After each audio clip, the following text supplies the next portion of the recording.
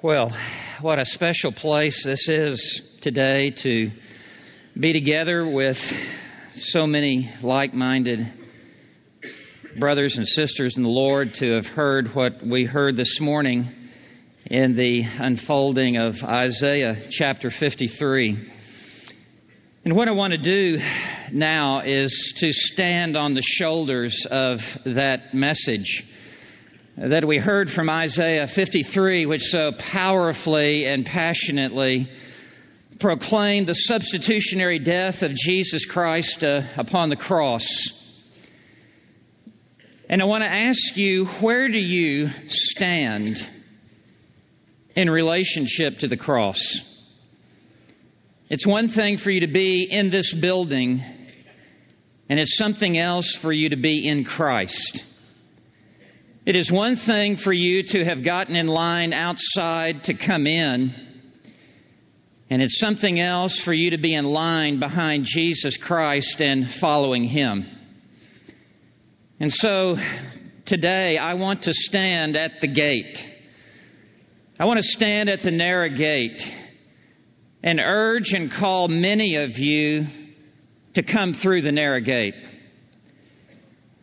And I want us to look at a text of Scripture today that will outline for us and speak very directly to what it is to be a true disciple of Jesus Christ.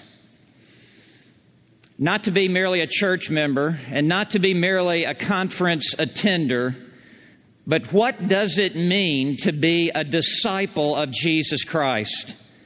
Every true Christian, every born-again believer is a disciple of Jesus Christ. And today I want to clarify, what is it to be a disciple and a follower of Jesus Christ? And I want to urge you and call you, if you've never yet become a disciple of Christ, to come to the cross and to believe upon the Lord Jesus Christ. Probably most of us here today have already surrendered our lives to Christ. And I want to urge us who have come through the narrow gate and who are going down the narrow path, I want to encourage us to be all the more resilient in our faith and all the more radically committed to the Lordship of Christ. There's not a one of us in this room today who are too committed to Christ. Every one of us who have already surrendered our lives to Christ need to be even more resolved to follow Jesus Christ. And so my text of Scripture that I want to begin by reading is in the Gospel of Luke. If you would take God's Word and turn with me to Luke chapter 14. And today I want to speak to you on the cost of discipleship, or it will cost you everything. Luke chapter 14, I want to begin reading in verse 25. And I want to set this before your eyes and before your heart. And I want you to be engaged with what our Lord Jesus says in these verses. Luke 14:25. Now large crowds would be like what we find ourselves in today.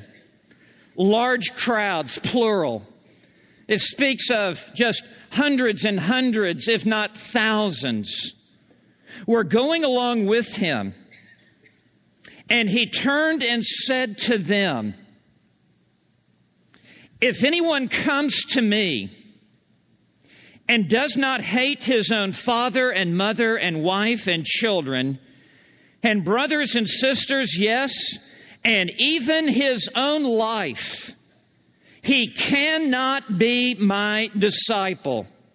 The one who issues the call sets the terms. And we are not allowed to negotiate on the terms. He says in verse 27, whoever does not carry his own cross and come after me cannot be my disciple. For which one of you, when he wants to build a tower, does not first sit down and calculate the cost to see if he has enough to complete it? Otherwise, when he has laid a foundation and is not able to finish, all who observe it will begin to ridicule him, saying, this man began to build and was not able to finish. In a former life, many years ago, I used to play college football. I played college football for 4 years at Texas Tech University. It's nice to know who the elect are.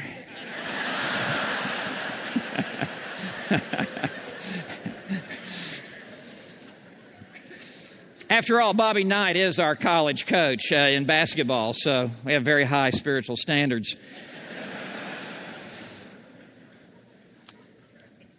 And I remember during the spring of my senior year in high school, I was given a full football scholarship, which paid for everything. The only person happier than me was my father. For the next 4 years, everything was paid in full. My tuition was free. My books were free. As many tutors as I wanted for 4 years were free. My room was free. My meals were free. My laundry was free. Every plane flight to an out-of-town game was free. Every bus ride to a stadium was free.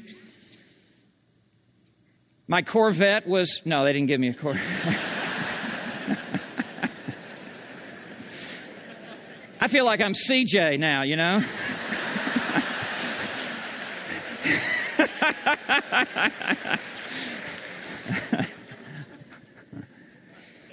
And for the next 4 years, everything in my life as it related to college was paid in full. It didn't cost me a cent. All my laundry was free. As many steaks as I could eat were free. Everything was free.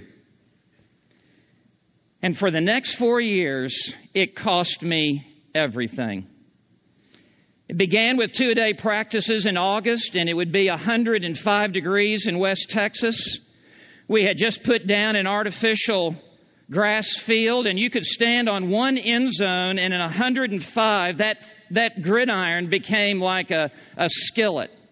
You could stand on one goal line and look at the goalpost on the other end of our stadium, and you could barely even see the goalpost for all of the heat that was rising.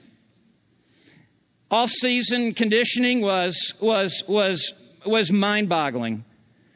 The coaches would literally kill us. If you ever missed class, you were there at 6 a.m. in the morning. You're running the stadium stairs. Every kind of weightlifting, every kind of gymnastics. In fact, we even fought with each other and climbed ropes and on and on. And 2-a-days in spring training and then coming out early. And the easiest part of those 4 years was during the season. And you would just give yourself to completely.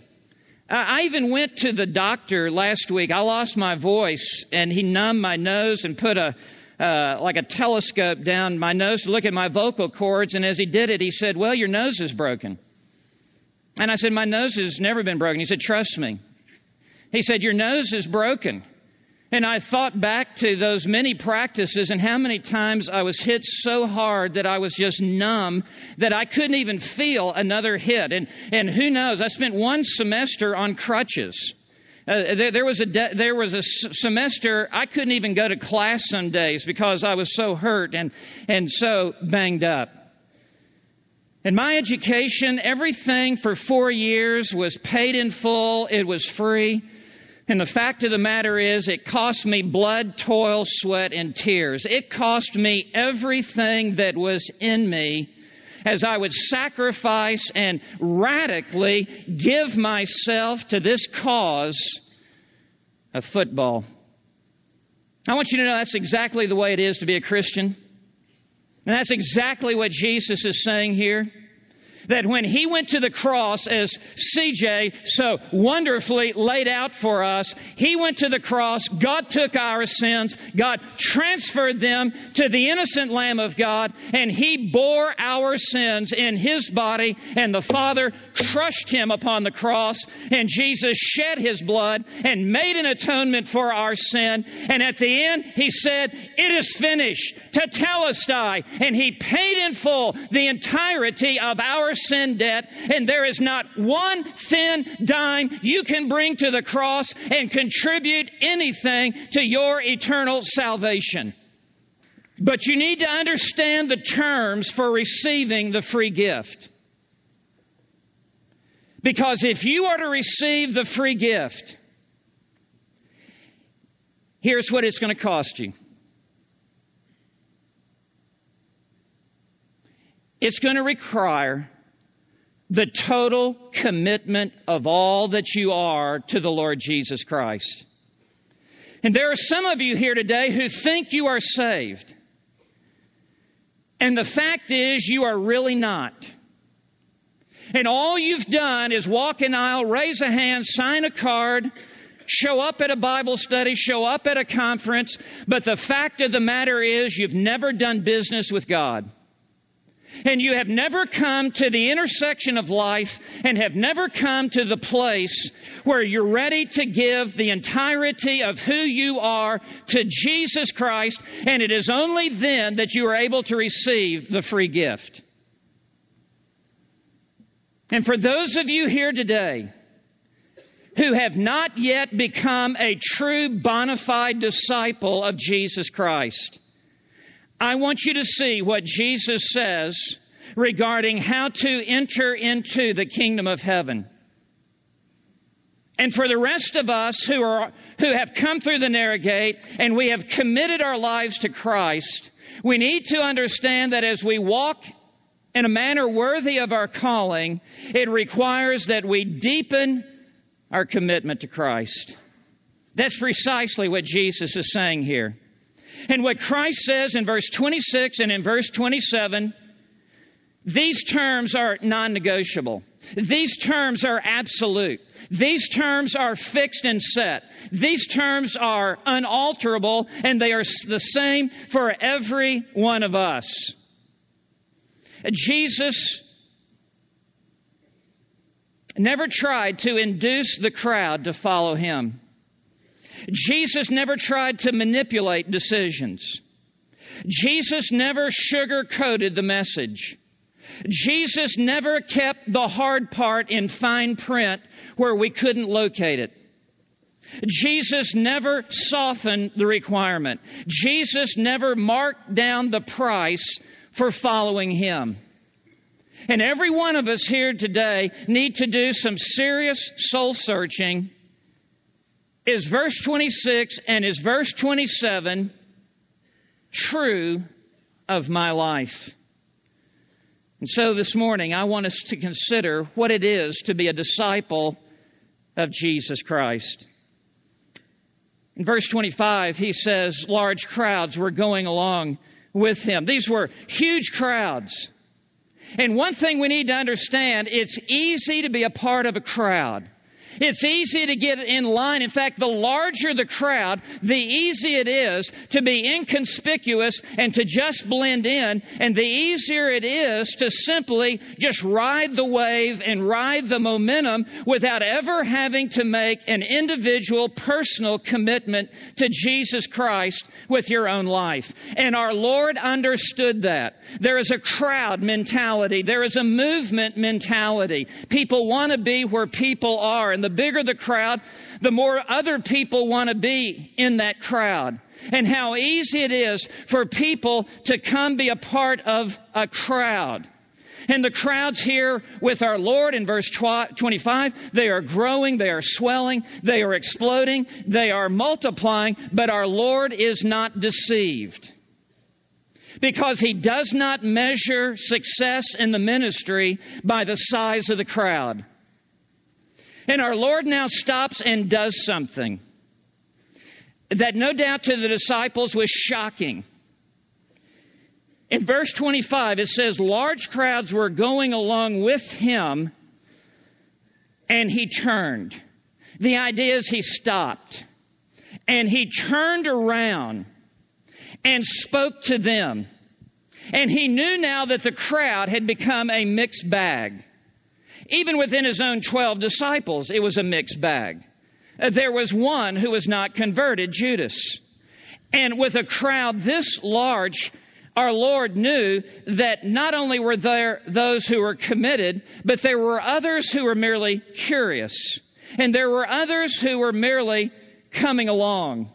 And so our Lord turned to face them directly. And what our Lord is doing is saying, in essence, stop. And he sifts through the crowd. And periodically, our Lord would do this, as if to say the crowd is getting too big. It is becoming too easy to jump on the bandwagon. It is becoming too easy to be swept up in this movement of following me. And as our Lord says this, he brings it down to an individual basis, and he puts it before them and calls for the total commitment of their soul. The key word in this text, you'll find it is the last word of verse 26. And it is the last word of verse 27. And it is also found, the middle word, in verse 33. And it is the word disciple. Not an attender, but a disciple. And what our Lord is longing for and what our Lord died for, he died only for disciples of Jesus Christ. Not one drop of blood was shed beyond the disciples. And it is only for his own people that he has died. So what is a disciple? It's very important for us here to know what a disciple is, because it is only a disciple who is in line and following after Jesus Christ. A disciple, a true disciple, is a true believer in Jesus Christ. It is a Greek word that means a learner. It is one who has come to sit at the feet of the Lord Jesus Christ and to be taught by him and become a follower of Jesus Christ. In Matthew 28:19, go therefore into all the world and make disciples. Our Lord could care less about attenders. Our Lord is after disciples. And a disciple is, in these early chapters, is a true believer. In fact, the word Christian was not even coined and used in Scripture until later in the book of Acts, in Acts chapter 11. And at that, it was a term of derision, and it means a little Christ. And so our Lord now is issuing what are the terms of being a disciple of Christ, and what are the terms that would allow one to get in line and to follow after him. And so what our Lord says now is shocking. What our Lord says is jolting to the crowd.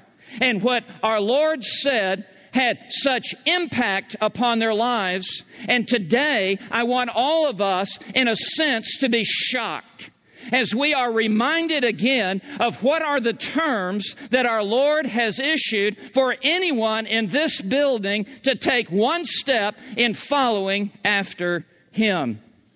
It is a free gift that he alone has purchased upon Calvary's cross, and he gives it to us without price.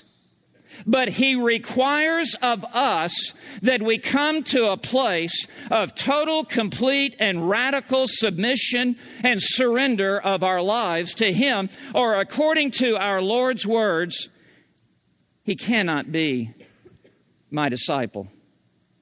Our Lord puts it in the negative to have more of an impact upon our hearts.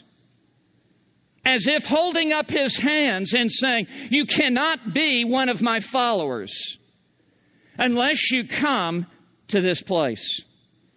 So I want us to walk through this text. And for some of us here today, this will be what God will use in your life to come to the place where you are more than a mere attender, where you are more than simply in a crowd, where you are more than simply one who is coming along on the periphery, where you actually become a true blood-bought follower of Jesus Christ. And so I want to begin now in verse 26. And I want you to note in verse 26, a supreme devotion. A supreme devotion. In order to become a true follower of Jesus Christ, one must love Him more than anyone or anything else in life. There can be no competing affections. There can be no competing allegiances. Jesus Christ must be number one in your life, or you cannot get in line and follow after Christ. So notice what Jesus says in verse 26. If anyone. And when He says if anyone, He is saying there are no exceptions to this. If anyone comes to me. And to come to Christ is a synonymous phrase for saving faith. And it inevitably leads to what we read in verse 27, to come after me. All who come to me on His terms will inevitably come after Him. And this is the inevitable connection between justification and sanctification, and true saving faith will be a lifelong commitment to follow after Christ. And so in verse 26, He says, if anyone comes to me, if anyone commits their life to me, if anyone becomes a true believer in me, in verse 26, this will inevitably lead, in verse 27, to a lifetime of coming after me. There will be no aborted disciples once entering in who will cease to follow after. And now in verse 26, He sets the terms. And we need to be reminded of what these terms are. This, in verse 26, is our Lord's clarification of true saving faith. It's not all that He has to say about true saving faith. There are so many other texts, but this is part and parcel of true saving faith at the beginning as well, continuation of one's Christian life. If anyone comes to me and does not hate. And that word just leaps off the page, does it not? It sounds so harsh. It sounds so offensive. It sounds so fanatical.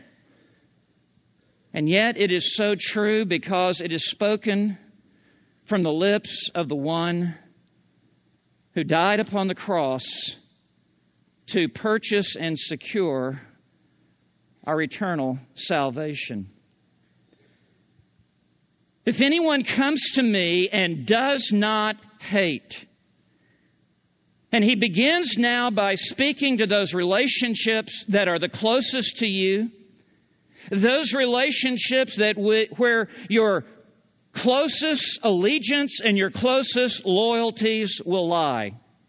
He begins with the inner concentric circles in your life. Those people who have most loved you, and those whom you most love. If anyone comes to me and does not hate his own father and mother and wife and children and brothers and sisters, he cannot be my disciple. Listen, Jesus, if He ever spoke what He intended to say, this was it. And what does this mean? Hate. Other passages of Scripture say that you are to honor your father and mother. Exodus 20, verse 12. And the Bible says we are to love even our enemies. How much more those members of our own family? Of what does He speak? Well, this is a Hebrew figure of speech that we even use in our English culture that is called hyperbole. An exaggerated statement to make a point, in which it is used to set love and hate side by side in order to convey this point.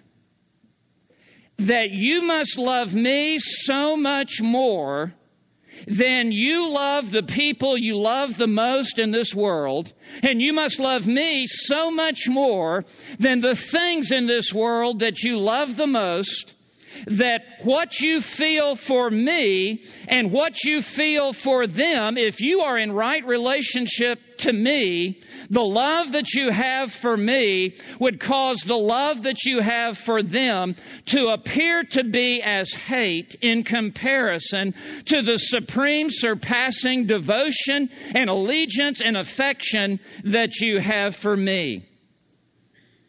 And we have our Lord's own inspired interpretation of this in Matthew chapter 10, and in verse 37, Jesus puts it this way: "He who loves father or mother more than me is not worthy of me, and he who loves son or daughter more than me is not worthy of me," unquote. See, the issue is who you love the most. And to love the Lord Jesus Christ is not merely feelings. It requires the totality of who you are, mind, emotion, and will. To love Jesus Christ supremely, it begins with the mind. You can't love someone whom you do not know. You cannot love someone whom you have not drawn close to and gotten to know more about them. And it begins with the mind, and it begins with sound doctrine and theology and the presentation of Christ in the Word of God. And in order to love Jesus Christ, your mind must be enlarged and filled with the knowledge of Jesus Christ. Love for Christ never happens in a vacuum. Love for Christ never happens in a mindless, mystical experience. It is with the mind that all love begins. You cannot love in a vacuum. And then it involves the heart, the affections. As you come to see the person and work of the Lord Jesus Christ, you behold His infinite holiness and His unrivaled love that He has demonstrated at the cross for us, and that He has given Himself for us. Your heart comes under the influence of this, and your heart is drawn, and you love Him with the depths of the feelings of your heart. You cannot be a stoic. You cannot be clinical. You cannot be cold towards Christ. And the depths of your soul, there is drawn out of it passion for Christ, affection for Christ. And then it involves the will. And Jesus said, "If you love me, you will keep my commandments." If you say you love Christ and do not walk in obedience to Him, hey, it's just religious talk in your life. If you truly love Jesus Christ, your mind is inflamed, your heart is enlarged, and your will is engaged to commit your life, surrender your life, entrust your life to Jesus Christ. And it is a decisive choice of the will when you get down to the bottom. And when I met my wife and we got to know each other, there was mentally understanding who she is and what her background is and what her strengths are. And then there was the response in my heart to her as I was drawn to her and appreciated all of these beauties about her.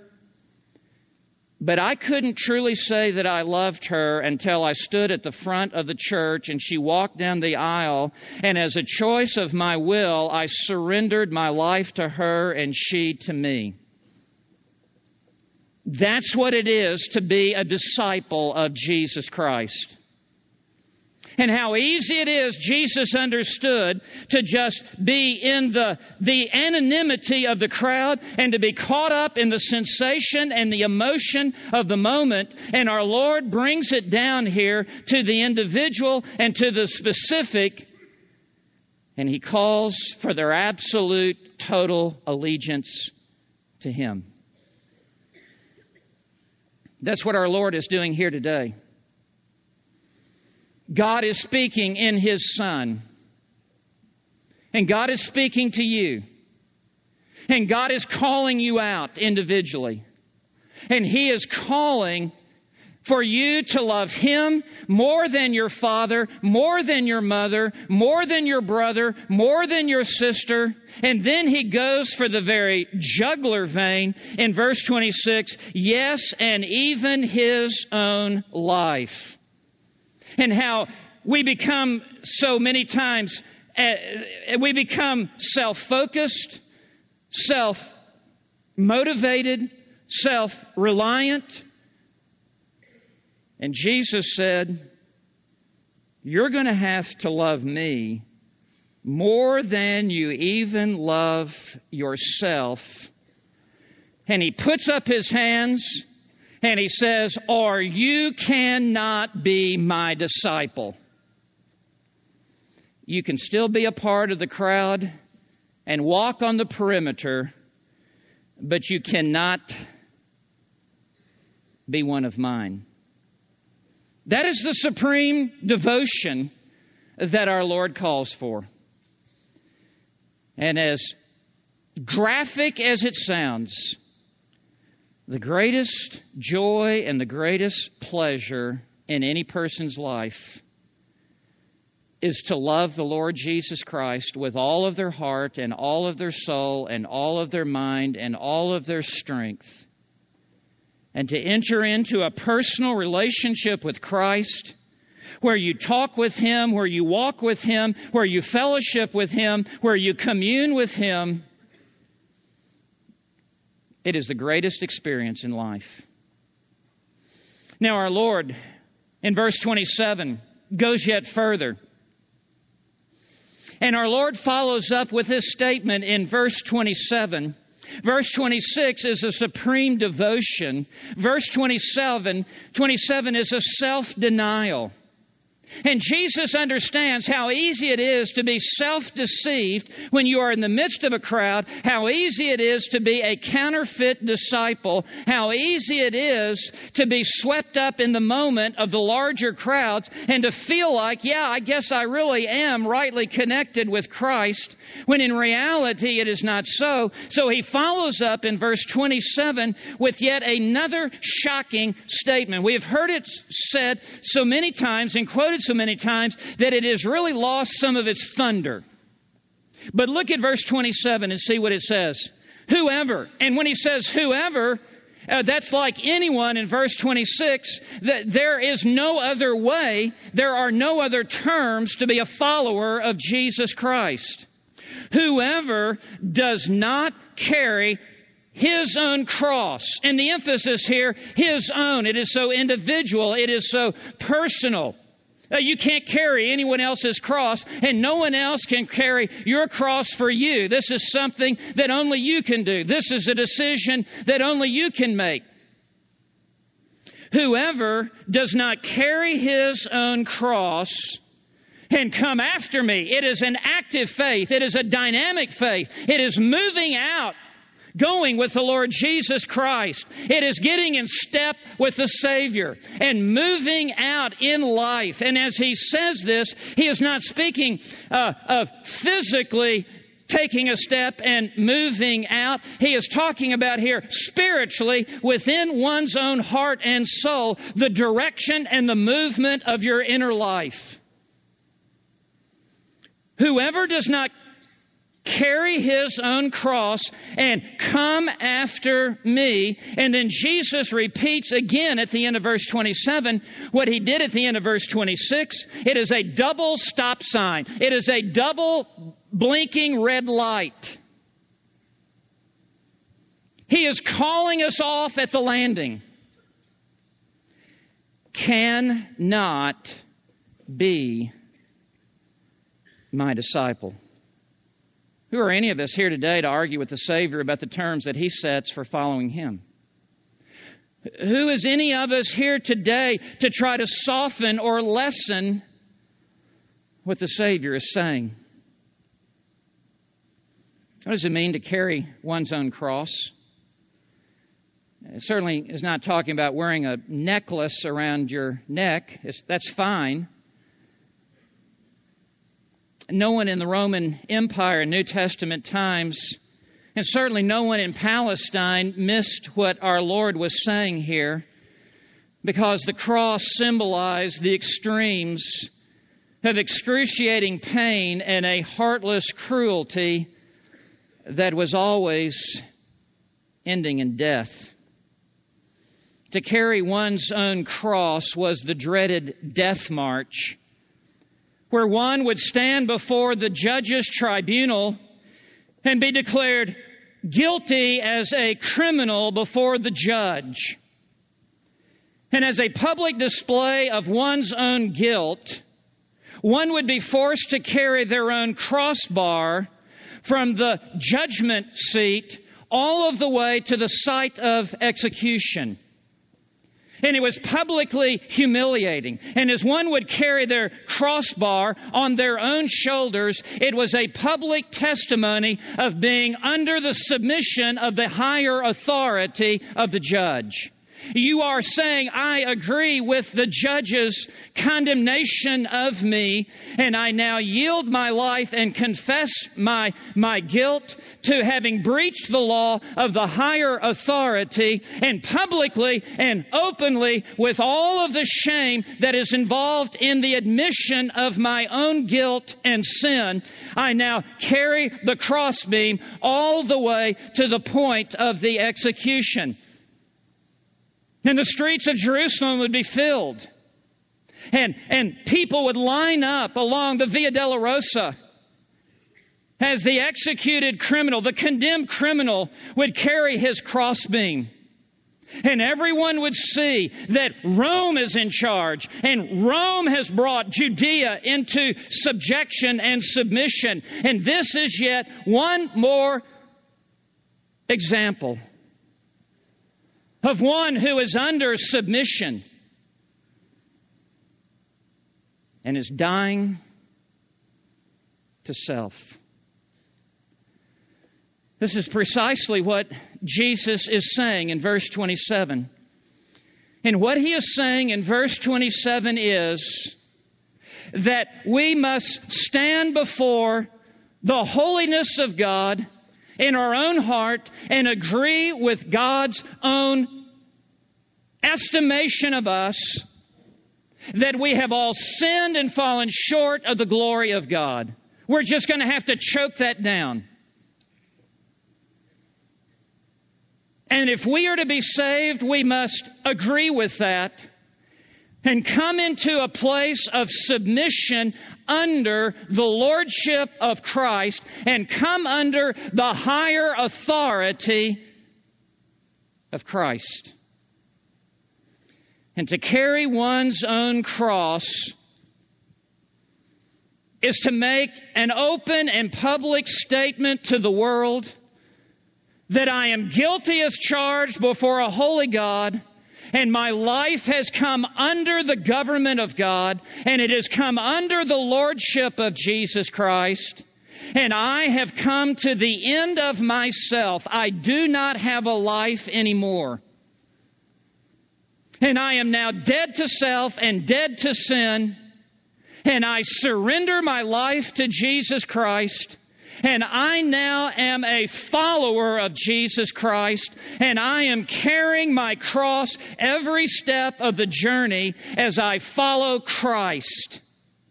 And I am in submission to His Lordship, and I confess my sin, and I am willing to go wherever and whatever He calls me to do. It means to walk as He walked, to live as He lived, to speak as He spoke, to rejoice in what He rejoices in, and to weep over what He weeps over, because I am now one with Jesus Christ. I am now identified with Christ. And I am now a follower of Christ. And in Luke 9, verse 23, He puts it this way: if anyone shall come after me, he must deny himself and take up a cross and follow after me. That is what Jesus is saying here in Luke 14, 27. That is another way of saying, follow me. There are no qualifiers placed upon this statement. He will not tell us where He is leading us. He is not going to give us a 5-year plan, a 10-year plan. All you need to know is Jesus Christ and to follow Him. He calls us to follow Him unconditionally. He calls us to follow Him in good times and in bad times. He calls us to follow Him volitionally and intentionally, solely, exclusively. There is no one else to follow. There is no other agenda for our life. There is no other purpose for our life, no other passion. Our entire life is centered on Jesus Christ. He is the sum and the substance of my life.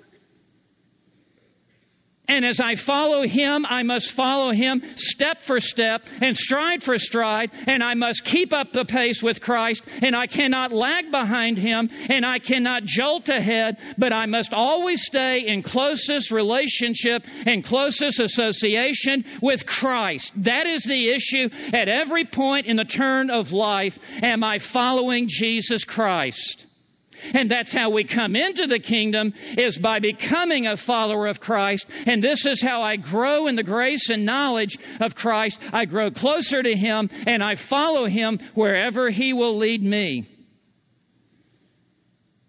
And we cannot follow Christ in anything else. It is an all or nothing proposition. We cannot follow Christ and anything else. And I cannot follow Christ and love my job more than Christ. I cannot follow Christ and love school more than Christ. I cannot follow Christ and love pleasures more than Christ. I cannot follow Christ and love this world more than Christ. What He is calling for here is absolute, radical allegiance to Christ. And it involves my own self-denial. And that's why the whole crowd never buys in. Because it calls for our own death. Listen, you can't live until you die. And you cannot live for Christ until you have died to self. There cannot be a resurrection until there is first a crucifixion. And there cannot be a resurrection unto life until there has been a crucifixion of your old life. I want to ask you very personally. I want to single you out in the midst of this crowd. Whether you're up in the upper balcony, the middle balcony, or down here on the lower floor. I want to single you out within your own heart. Have you taken up a cross in order to follow after Christ?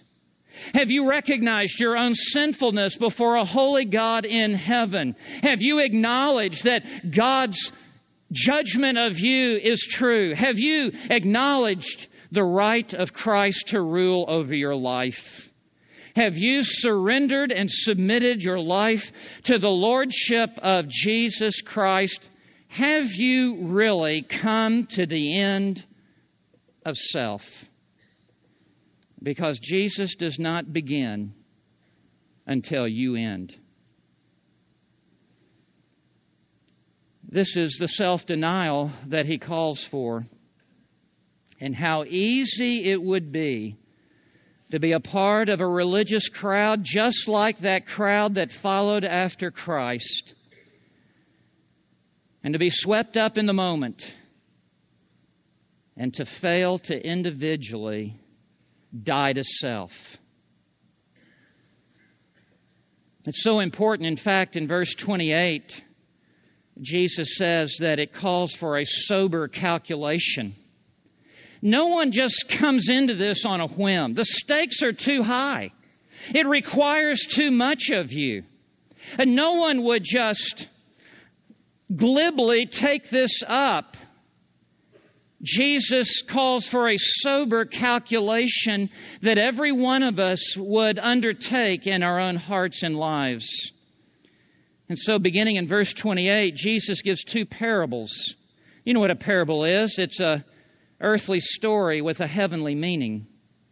He paints two pictures upon the canvas of our minds so that we could see what it is that He is calling for. And rather than our Lord backing off on this and softening the terms, our Lord is actually upping the ante and saying, listen, don't buy into this yet. until you have really thought this through, because this will be the biggest decision of your life, and this will affect the entirety of your life for the rest of your life, and this will affect where you will spend all eternity. All the chips are on the table on this hand. You need to really count the cost. And so parable number 1 begins in verse 28. And he says, for which one of you, and when he says, for which one of you, he is looking into the eyes of the crowd, and he is sifting through those who have made a genuine commitment to Christ, and those who are really counterfeit disciples, those who are really just the curious, who are swept up into this movement. And so he says, for which one of you, when he wants to build a tower, does not first sit down and calculate the cost to see if he has enough to complete it? Any wise builder, no one would go into a building project without first having some idea of what this is going to cost me. How foolish it would be to just rush into a construction project, and then once you are into it, then scratch your head and give a second thought and go, wow, this really was far more than I ever initially thought about or really intended to take up. And then you begin to waffle, and then you begin to waver, and then you begin to pull back and then to pull away and go, my heart's really not into this, and determined not to finish because you don't want to ante up anymore. How easy it is to start something and how hard it is to finish something. How easy it is to launch into a project, how costly it is to complete it. And so Jesus says in verse 29, otherwise, meaning if he does not count the cost, if you do not count the cost, when he has laid a foundation, so you've gotten into this, and this is someone, again, who is just made an easy decision for Christ and is not able to finish, is not able to go all the way. All who observe it will begin to ridicule him, and you know what? And rightly so. Every time you walk down the street and you see that piece of property there at the corner, and you look and you see how everything had been cleared out and the trees brought down and the vines cleared out, and you see this foundation that has been laid, and you see the front door that is put on top of the foundation, but nothing else ever surrounds the door and is put on top of the foundation. And day after day, after you walk past this, you look at this project and you just chuckle on the inside, and you realize and you say to yourself, this fool never really audited the cost. And how many people there are whose lives are just like that. And they may even come to a conference like this and be swept up with the music and swept up with the preaching and swept up with the genuine love that is being shown. And it is a feel-good place. And then begin to build, and you go back home and you go, yeah, I need to do this some more. I need to go to church next week. And you go through all of this without ever making Jesus Christ number one in your life. And so you plug into a Bible study when you get back, and you begin to go through a few spiritual motions, and then pretty soon those old friends come around, and pretty soon those old temptations come, and you fall by the wayside. You are just like this man who began to build but never counted the cost, that it will cost you everything to be a true follower of Jesus Christ, and with resolve in your heart that you would have had to have crossed the line and burned the bridges behind you, and there is no turning back, and in your heart of hearts it is whatever it takes along the path. I will give my life to Christ relentlessly. Let me tell you, you don't know what this will be in specifics next week and next month and even next year. But you need to make a sober calculation right now that it's going to cost you everything. It's going to determine who you marry. It's going to determine what kind of family you raise. It's going to determine what kind of work ethic you'll have. It's going to determine where you worship. It's going to determine really the following of all of the rest of your life. And nothing is outside of this commitment and your entire life lived under the lordship of Christ. You need to think about that. And you need to weigh that in the balances of your mind so that you don't make a quick decision and go back home and fall away. Jesus then gives a second parable. He is the master teacher. He is the master expositor. And in verse 26 and in verse 27, He has played hardball with us. And He has every right to, for He has died for us, and He is Lord.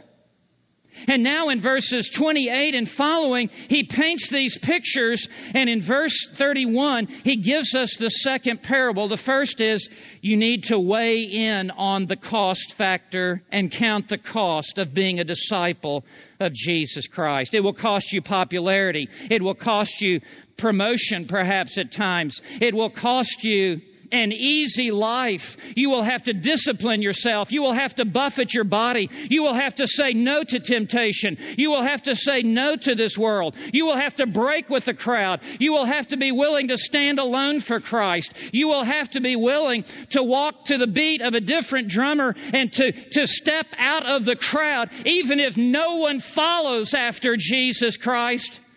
You'd be willing to stand if you were the only person in the world for Jesus Christ. That's the cost factor. You would have to be willing to suffer persecution for Christ. And let me tell you, it will come.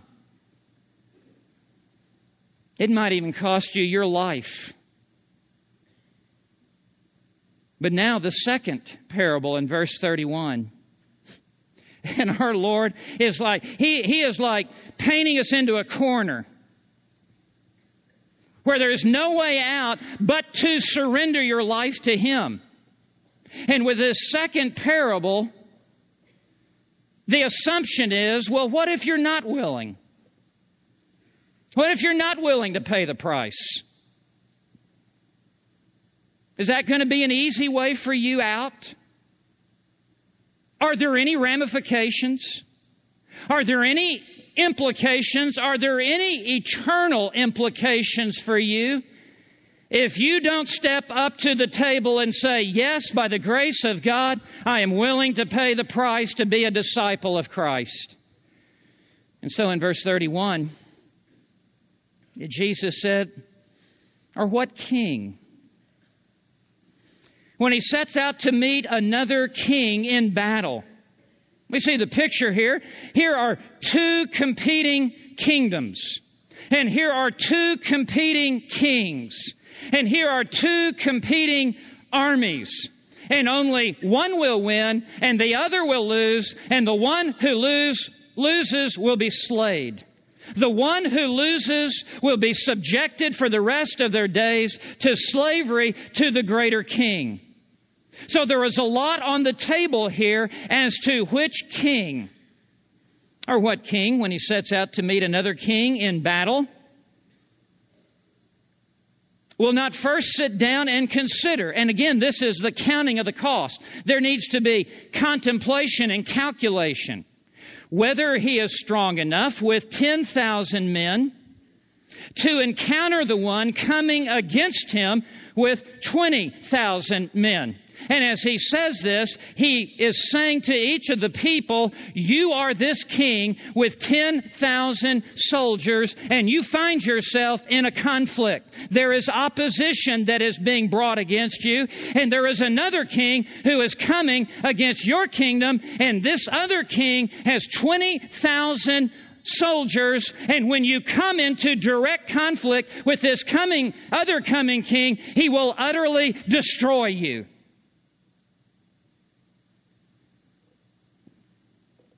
He says in verse 32, this is the only reasonable decision to which you could come. Or else, while the other is still far away, while this king with 20,000 fully armed soldiers that is marching against your kingdom with lesser defense, while the other king is still far away, any sane human being would respond thus. He sends a delegation and asks for terms of peace. You don't want to meet this other king who is coming with 20,000 soldiers. He is not coming to play games. He is not coming to be docile. He is coming to dominate, and he is coming to slaughter. This other greater king is none other than the one who is telling the parable, for he is the King of kings and he is the Lord of lords, and at the end of this age he will bolt out of heaven on a white steed, and his garments are dripped in blood, the blood of his own enemies, and he is coming back to conquer and to damn. You need to make terms of peace with this coming king, or you will be subjected in damnation forever. And Jesus Christ has made terms of peace. You need to settle out of court with him. You do not want to go into that final day of conflict with Christ, for he will be ruthless in the execution of his justice. But he offers you mercy today. He will agree to terms of surrender. He will agree to terms of peace, but they are his terms of peace, not ours. And his terms of peace are very simply this: you must hate your own father and mother and brother and sister and even your own life more than me, or you cannot be my disciple, and you must take up a cross and follow me, or you cannot be my disciple, and if you do not, you will meet me in the final judgment,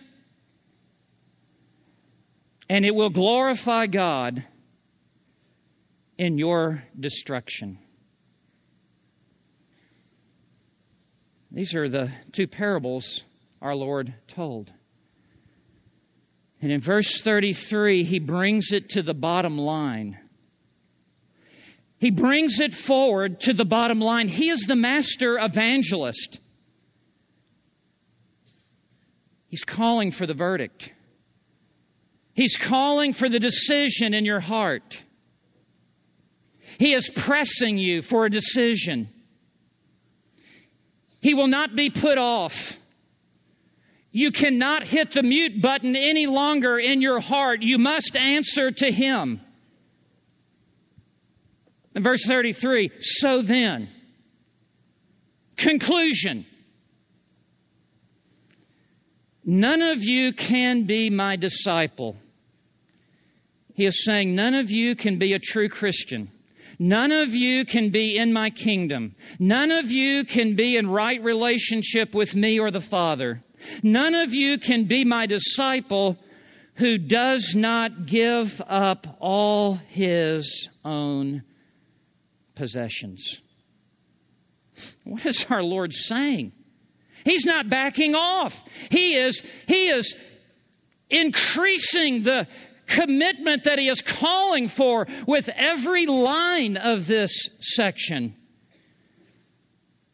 Well, he's not saying that you have to buy your way into the kingdom of heaven, for none of us have enough gold and none of us have enough silver to ever remove the stain of sin that has defiled our inner soul. What is he saying? Who does not give up all of his own possessions? Well, this must be taken in context with other texts of Scripture, and let me just cut to the bottom line of the bottom line. You must transfer the ownership of all that you are and all that you have to all that He is. That's what He's saying. Your life is no longer your life, it is now His life. Your time is no longer your time, it is now His time. Your possessions are no longer your possessions, they are now His possessions. Your future is no longer your future, it is now His future. Your treasure is no longer your treasure, it is now His treasure, and you have transferred all that you are and all that you have to all that He is. That's what it is to meet His terms of peace. Someone has envisioned it this way, a conversation, someone wanting to buy a pearl from a pearl merchant. I want this pearl. How much is it? Well, the seller says, it's very expensive. How much? Well, a very large amount. Do you think I could buy it? Of course. Anyone can buy it. But didn't you say it was very expensive? Yes. How much? Everything you have. And so we make up our minds. All right, I'll buy it. Well, what do you have? The merchant says. Let's write it down. Well, I have $10,000 in the bank. Good. $10,000. What else? Well, that's all. That's all I have. Nothing else. Nothing more. Well, I have a few dollars here in my pocket. How much? Well, let's see. $30, $40, $50, $60, $100, $120. That's fine. What else do you have? Well, nothing. That's all. Where do you live? Well, in my house. The house? You have a house? Give me your house. And he writes down house. You mean I'm going to have to live in my camper? Oh, you have a camper. I want your camper too. Well, if you do that, I'm going to have to sleep in my car. Oh, you have a car. Give me your car. Well, I have two of them. Well, you already have my money, my house, my camper, my cars. What more do you want? Are you alone in this world? Oh, no, I have a wife and I have two children. Yes, I want your wife and your children. I have nothing left. I am all alone. Fine. Now you may have the pearl. That's something of what Jesus Christ is saying to you. Yet the exchange is not bartered or bought with real money, but it is purchased with the total, complete surrender of your life to Christ. That's what saving faith is. It is coming to the end of yourself and completely and entirely entrusting all that you are and all that you have to all that He is. Finally, a searching examination. Verse 34. And you would think at some point in this, Jesus would bring out the benefits. Jesus would soften up. Jesus would lighten up. But you know what? This is too important. This is your eternal soul. This is the only life you will ever live.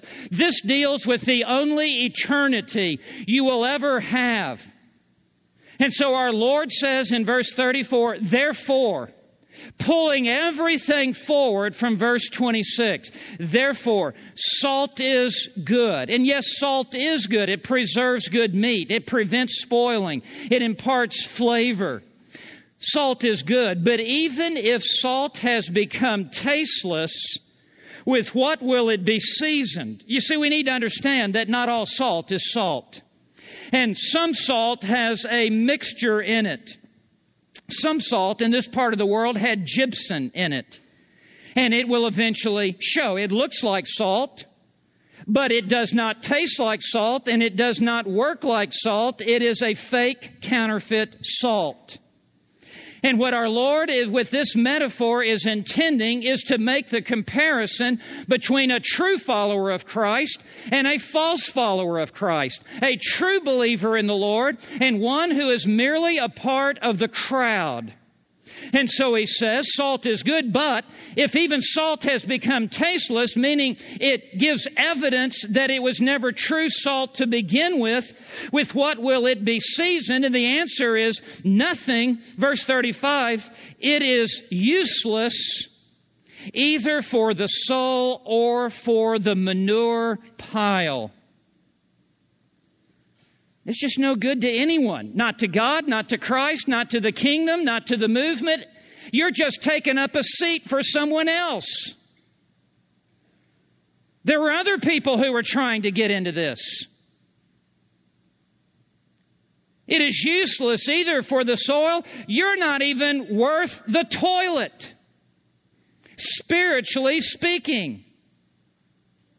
Because you have not come to the place of total surrender of your life and supreme allegiance and supreme loyalty to Christ, you have not yet come under the lordship of Christ and taken up a cross to follow after Him.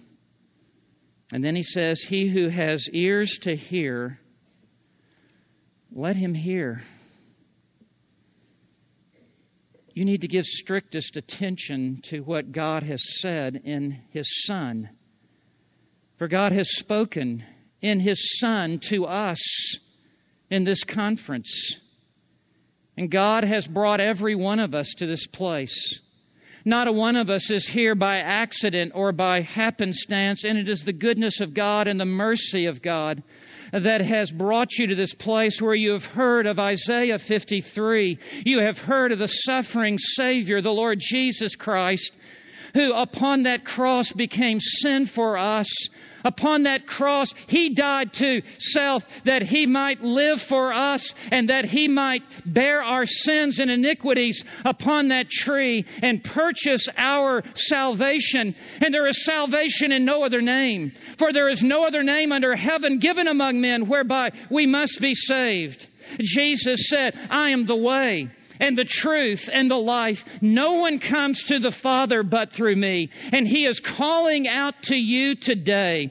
Come unto me, all ye who are weary and heavy laden, and I will take you in and receive you unto myself. Take my yoke upon you and learn of me, for I am meek and lowly in heart, and you shall find rest for your souls. For my burden is easy and my yoke is light. It is. You will have the weight of sin lifted off of you. And you will have now the yoke of Christ upon you. And He gets into that yoke with you and He pulls with you. But it will require the total commitment of your life to Him. Oh, how we ought to search our hearts here today. Have I come to this place of total commitment in my life? Have I yielded my life to the sovereign lordship of Him who died upon the cross for me? I want you to know that the gates of paradise have been swung open to you. And the narrow gate is open. And if you will take a step of faith and come through this narrow gate and commit your life to Him, despite the strength of His words, He also says, Him who comes unto me, I will in no wise cast out. He is calling you today to come to Him, to take a step of faith and to come to Him. But if you come to Him, don't play games. You must surrender to Christ. Someone has written the following, and I close with this, entitled, I Am a Disciple. The die has been cast. I have stepped over the line. The decision has been made. I am a disciple of Jesus Christ. I will not look up, let up, slow down, back away, or be still. I no longer need preeminence, prosperity, position, promotions, plaudits, or popularity. I don't have to be right, first, tops, recognized, praised, regarded, or rewarded. I now live by faith, love by patience, live by prayer, and labor by power. My pace is set. My gait is fast. My goal is heaven. My road is narrow. My way is rough. My companions few. My guide reliable. My mission clear. I cannot be bought, compromised, deterred, lured away, turned back, deluded, or delayed. I will not flinch in the face of sacrifice. I will not hesitate in the presence of adversity. I will not negotiate at the table of the enemy. I will not ponder at the pool of popularity, nor meander in the maze of mediocrity. I will not give up, back up, let up, or shut up until I have prayed up, preached up, stored up, and stayed up the cause of Christ. I am a disciple of Jesus Christ. I must go until He returns, give until I drop, preach until all know, and work until He comes. And when He comes to get His own, He will have no trouble recognizing me. My colors are flying high, and they are clear for all to see. Are you a disciple of Jesus Christ? It will cost you everything. Let us pray.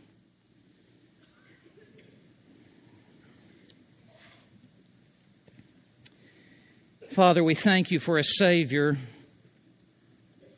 who tells it like it is. We thank You for a Savior who speaks straight words. We thank You for a Savior who has undertaken our salvation and entirely purchased it on His own. We thank You for a Savior who has carried our sins far, far away and who has sprinkled the mercy seat with His blood and has appeased Your righteous anger. We thank You for a Savior who has reconciled us to Yourself. We thank You for a Savior who issues invitations and who issues summons and calls.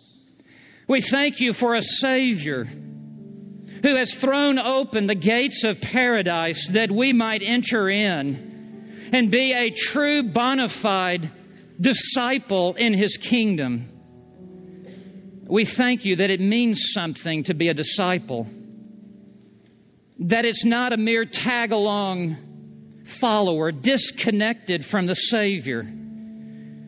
We thank You that You require the complete and total sacrifice and surrender of our lives to King Jesus.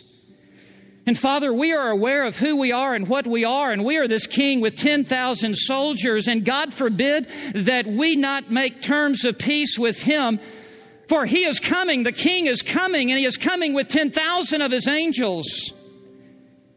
And He will destroy His enemies and cast them into the bottomless pit where there is the weeping and the gnashing of teeth forever and ever, and rightly so.